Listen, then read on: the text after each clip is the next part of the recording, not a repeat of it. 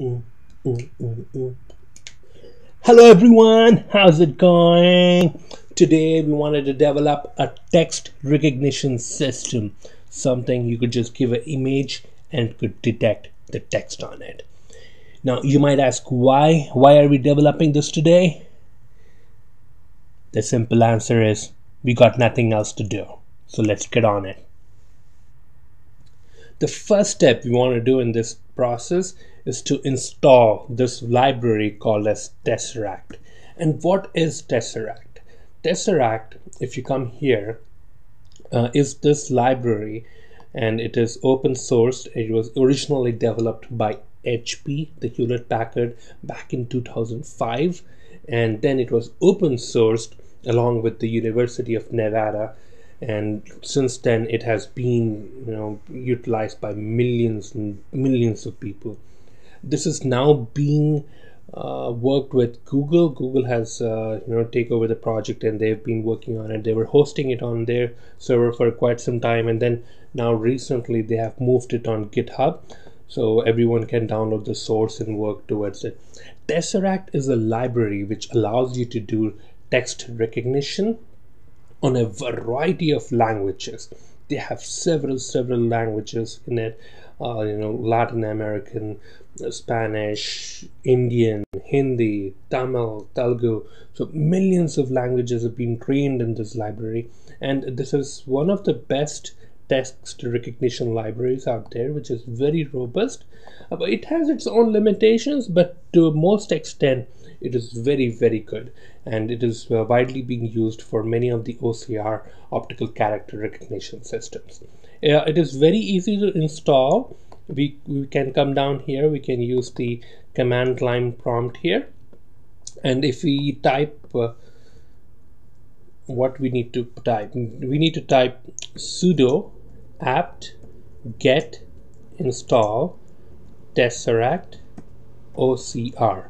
Now this is what you will use if you're using a Linux computer like mine, but if you're using Windows or Mac, if you go to the GitHub Tesseract OCR web page, it has its own installation instructions, and these are very nice.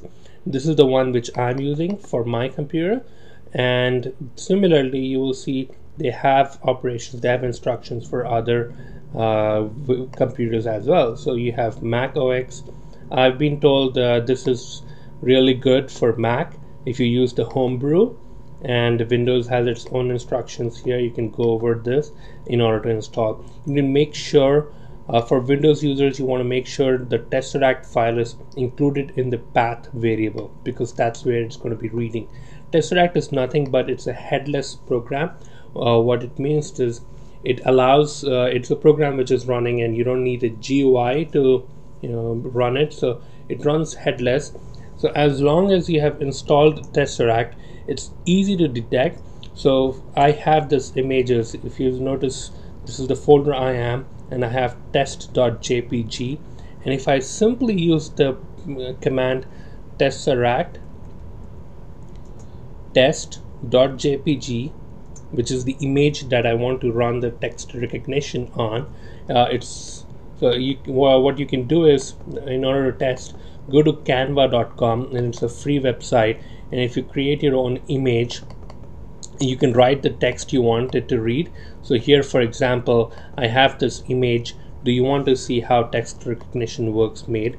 And if I download this and keep it, I can try running the Tesseract text recognition on it. So in your case, you can create an image or use any text enabled image on your surface, and then give it to this program. So just write the command Tesseract test.jpg, and you also want to give an output file name.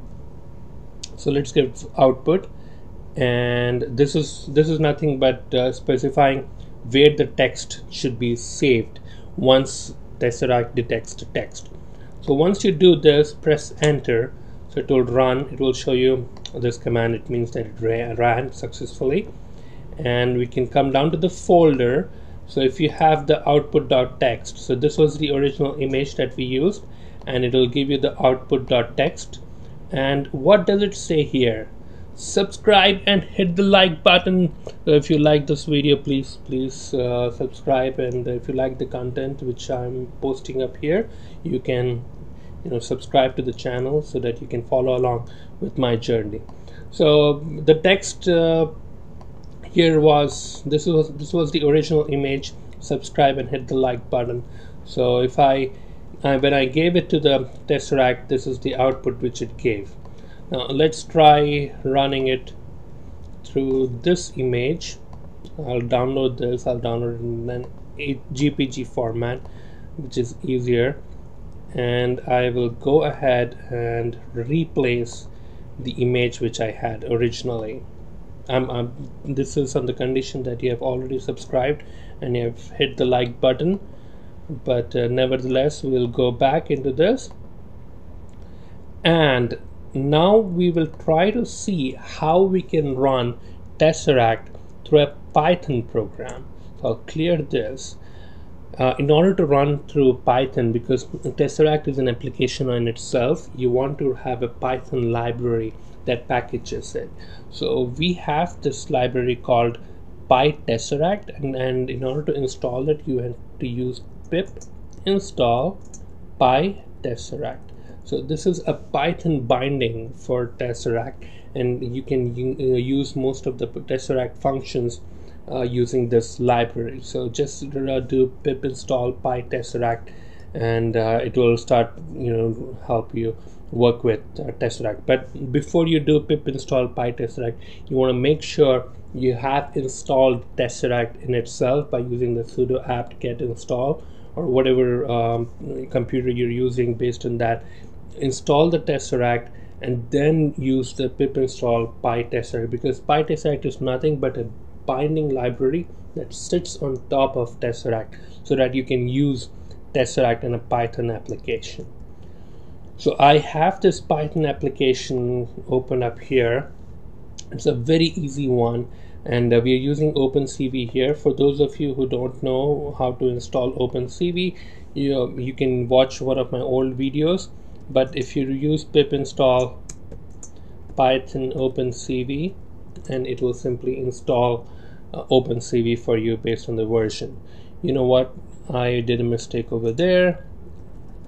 I always get confused with this. I believe it's OpenCV Python, not the other way. So it should be a Python OpenCV, and once you do that, you can install OpenCV on your computer. So this is the application, and it's a very simple and easy application. And what you're doing is you're importing PyTesseract here, and you're importing CV2. And the reason we are importing CV2 is nothing but just to read the text, because Tesseract doesn't do image computation for you. So we are using CV2 to read the image from in a Python application, and we are using imread test.jpg. Test.jpg is nothing but the image which we just created on Canva, and we have saved it here. And we're now converting this image from BGR to RGB. The reason we do that is because OpenCV is designed to normally or assume that the images are opened in the BGR format, but everything else in the world, or every other computer vision application, runs with the assumption that images are RGB. So in order to do that, you want to change your image, your existing image in OpenCV from the BGR format to RGB. And it's not necessary that you use this format. You can also use BGR to gray, and frankly, to be honest, if you give it normally also, it should work fine. But just to maintain, because you're doing text recognition, so it doesn't matter so much as long as you can provide a very contrasting image between the text and the background. So that should be fine. But this is how it is being set up. You are converting the color profile from BGR to RGB using this command, and once that is done, we are defining this string variable, which is text, and we are using the PyTesseract, the Python library of Tesseract, and you are using this function called image to string, and we are passing the image which we converted and which we have already set it up and made it here. So we're passing the img here so it can read the image and it can change the image to a string and pass the string whatever was detected in this folder called text. So let's try running this program, and once we print it, it should come up on your command prompt and show what it was. So we'll come here, we'll do a list, and we'll see these are all the three files we have. We'll delete the output text.txt because we don't need this anymore, and we just have the image, which is do you want to see how text recognition works, and we have the application. So let's do this now just to make sure we are in this folder. So we have these two files, and if we just do Python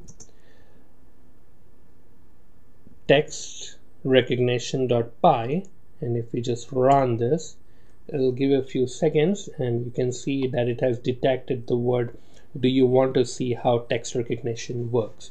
So this is a simple and easy application. It is running fine. So let's do some other image recognitions. Let's go back and let's go to Canva and try to give this image a background. So let's, instead of white, let's see if we can work on purple, and to make this more contrasting, let's make it white and see if it works still. And do you want to see text recognition work on a colored image, just so we know the difference? Now we come back, we do JPG, we do download,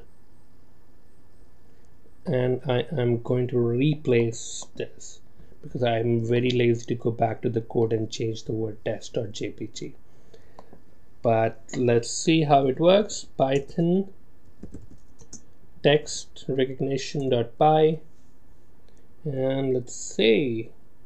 Oh, do you want to see? So the do went away. See how it works on a COM image. See, it has messed up quite a bit when you're using a colored image. So those are some of the limitations of Tesseract, but the way you can overcome this is by pre-processing this image before giving it to Tesseract. We'll go into that later in the future videos, but if you make this image binary and just make the text stand out, it should be fine.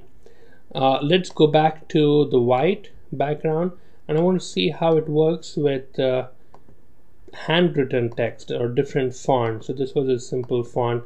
We're going to be using a different font and see how the application performs. So let's find a relatively different font. Let's see if this is going to work. Do you want to see how text recognition work on a colored image? To be honest, for a human eye, to my eye also, it doesn't look so easy to read. So it might mess up quite a bit, but let's see. Let's do the test for Tesseract, and we save this, we come back, we replace because we are lazy, and we come back and clear, we do Python text recognition.py, and let's say, oh my god, it has messed up quite a bit. So it's not reading at all. It's printed some gibberish here, so this is not working. So this font is not working at all. Let's take something simpler. Let's see, something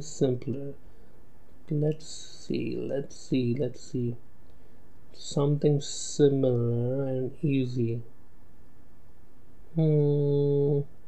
Okay, this looks different. This should be fine, hopefully.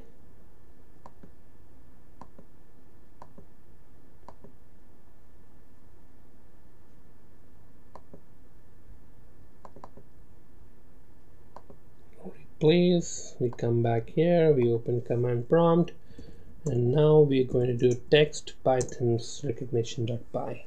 Do you want to see how text recognition work on a colored image? So this worked really well, really well on a different font, which is good. Okay, but we see that the moment we changed a different font, when we had a more difficult version or more cursive handwriting, it was not working properly. Let's try one more font before we end this video, so we can work on this. Okay, let's use this guy. Let's select everything and just do this one. Okay, so this is called as a toy box font, and we're going to be using this. Save it as a JPG, download, save, and simply replace our original image. Close, come back here, and I'm going to do clear so we know what is this. Okay, do you want to see how text recognition work on a colored image? So this worked really well as well. So it looks like it works with some type of fonts and some type it doesn't, and we will see how we can pre-process this image when it's a colored profile, if it's a different image, if it's, it has a very noisy background. So how would text recognition work? And that is for our next coming videos. So if you like this series, so stick around and we'll go into more depth and more complex text recognition systems.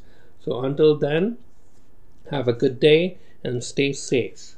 Bye-bye.